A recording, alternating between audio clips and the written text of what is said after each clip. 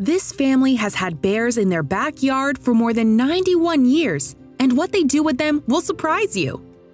Having pets around is great for health, and it makes things around the house light and peppy. Dogs make great pets, sometimes cats do too. People keep birds, tortoises, and fishes as pets. Some people go out of the league a little and have spiders, chameleons, lizards, and the likes as pets. But then there are those daring few who become one with nature by keeping wolves, tigers, and lions with them. The loving nature of these wild animals shows that even though they are out in the ruggedness, they are capable of affection and beneath all the hard exterior, crave for attention. However, you might not have yet heard of people keeping a big brown wild bear in their backyard, and even if you had, what this family has in their backyard would defeat all of your conceptions of ideal pets.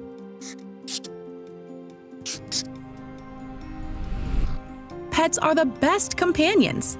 They get super excited when you are in a good mood and silently listen to your grievances, being your best cuddle partners.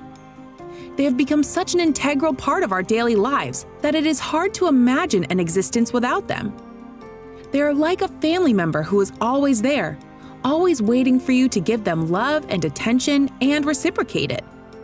There are people who keep generations of animal families in their families. It's like families of two different species are connected for generations, and that bond is more special than any other. This is true for the family in this story too. So, the people who are into exotic pets are of the opinion that dogs and cats as pets are completely obvious, and we do not agree with them. But we gotta accept that there is a slightly higher cool quotient involved when people keep an animal like the bearded dragon as a pet. Then there is the sugar glider, also called sugar baby, which can, well, really stink, but people do keep them because they are cute. Why do people keep tarantulas, hissing cockroaches, skunks, or a Burmese python as pets? There is no knowing, but maybe they literally like living on the edge. Okay, the hedgehog is kind of a cute choice, but these exotic pets come with exotic attitudes too. So the kinkajou could pass as a crossbreed between a monkey, a raccoon, and a weasel. But it is related to none, and the thing is, they don't like noises. So for the noisy humans, this is not the animal to go for. Because if perturbed, it is capable of making your house a mess. Fennec fox looks like it could be a Pokemon, but for one thing, they abhor captivity, and they are not really fans of humans. The list does not stop here. There are more quirky and peculiar choices of pets that people make, which are at the least confounding, and the only question that comes to the mind when we see them is, why though? Wallabies are like a baby kangaroos, but a lot more finicky, bouncy, and require a lot of space. And even though squirrel monkeys might appear to be the ideal pet, they tend to fight for the alpha status. So if you are not careful enough, they will be the ones petting you. These animals can be dangerous, but not nearly as much as the one which this family kept in the backyard. How would you react if you woke up and found a bear in your backyard? While trying to hold your breath, you would probably collect all your belongings and make a run from your front door. But this family wakes up to a yard full of bears daily, and they don't seem to mind it much.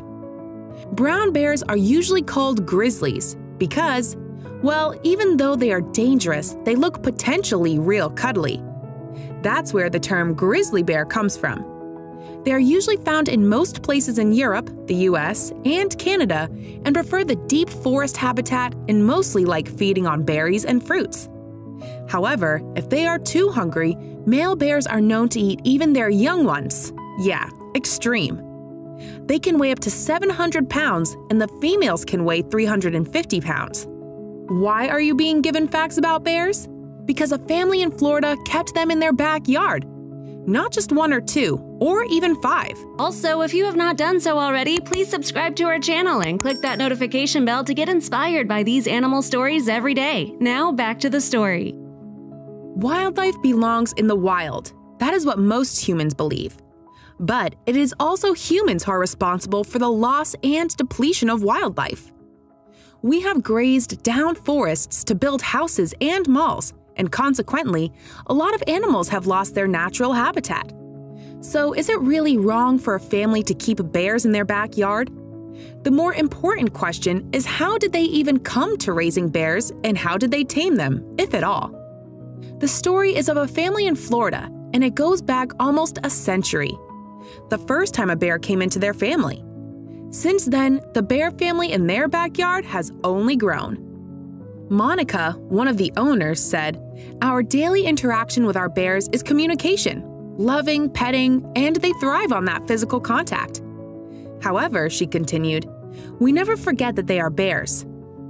They are bears first. Even though we share our lives with them, we respect them for what they are and we want them to live like a bear, and that is why we built the Paradise Ranch," Monica said. The bears get all the diet they need. They are healthy and happy and very comfortable with the Weld family. Lucy and Tootsie are 8-year-old female bears, and the really cute bear on top of the stone is Misha. She is one of Kenai's sisters and is 5 years old. Johnny the Fourth said, "To us, they are very safe. They are not keen on strangers, which is understandable. We have raised them so. To us, they are very, very sweet." The fact that the bears adapted to and loved the Weld family is proof that no matter how strong or dangerous an animal is, it always responds to love and attention, and Monica and Johnny the Fourth made sure that there was no dearth of that. These are Fred and Ginger. They are both 23 years old, European brown bears, Johnny the Fourth said.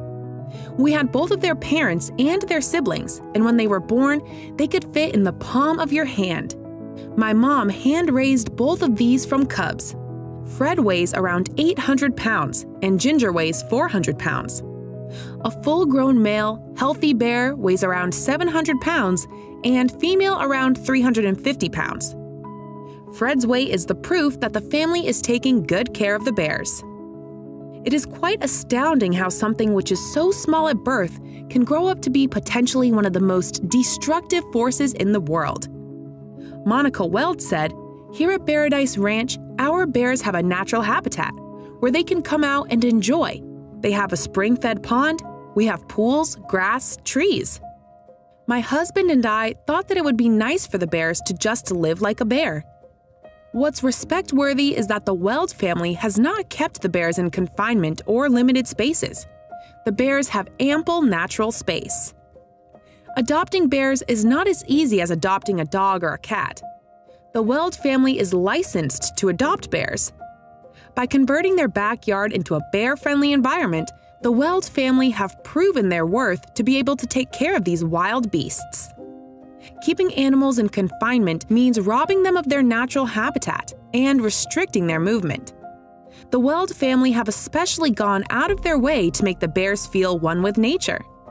They also take care to provide them with a good diet and loving environment. The Welds are certified professional trainers who have trained their bears over the years. What's impressive is that the bears have responded as well. If Monica or Johnny the Fourth asks them for a kiss, they take their tongues out or pout and kiss their lovely caretakers. Johnny the Fourth has also trained them to control their food habits. They understand basic commands like stay, sit, stand. It is like having a big bear dog who is a good boy. But understanding these basic commands is not the coolest thing about these bears. Chances are you have seen them somewhere. Since the time the Weld family started keeping bears, many of them have appeared in various Walt Disney movies. So if you come across a bear in a Disney movie, remember that it is not special effects or a random shot of some wild bear. Chances are it is one of the grizzlies from the Paradise Ranch. The bears have also been trained for various TV shows. Their learning and understanding have really made it easy for directors to shoot them, but Monica or Johnny are always present to command them.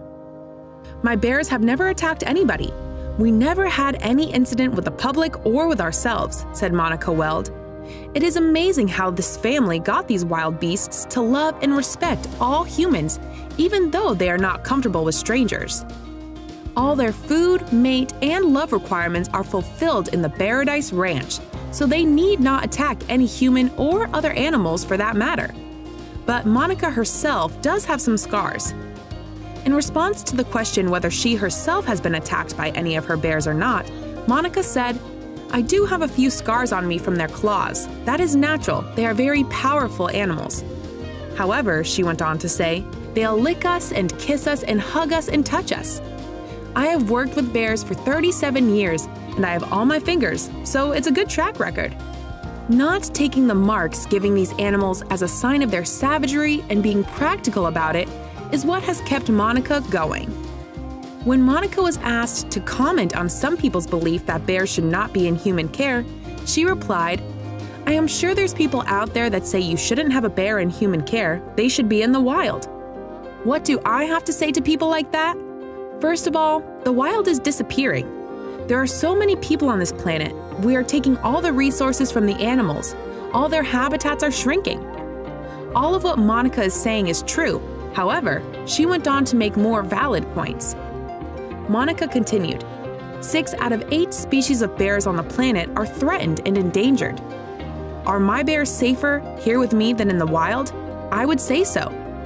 I have spent 37 years of my life with bears, and as long as I am physically able to, I will work with bears till I grow very old.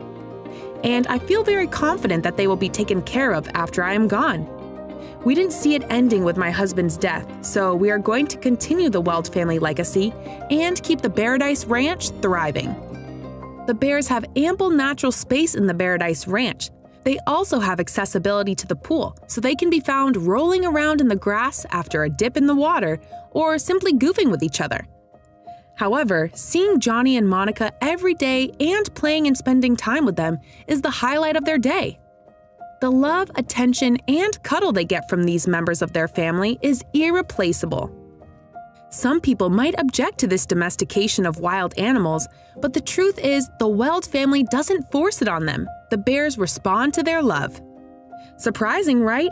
It might seem like an easy and light task to be looking after a family of bears, but imagine having to feed and bathe 400 to 1,000-pound creatures daily.